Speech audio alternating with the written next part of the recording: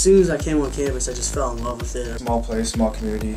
I also wanted to play college football at the next level. I feel like when I came on my visit, I felt like I was at home. I just knew I could learn here and be successful here. The smaller class size and the individual attention.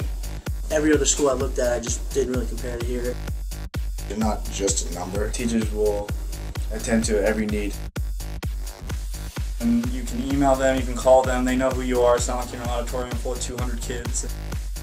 Intramural sports. You can get a job. You can join a frat if you want. There's intramural volleyball, basketball. Go to KC, play pool. Join clubs.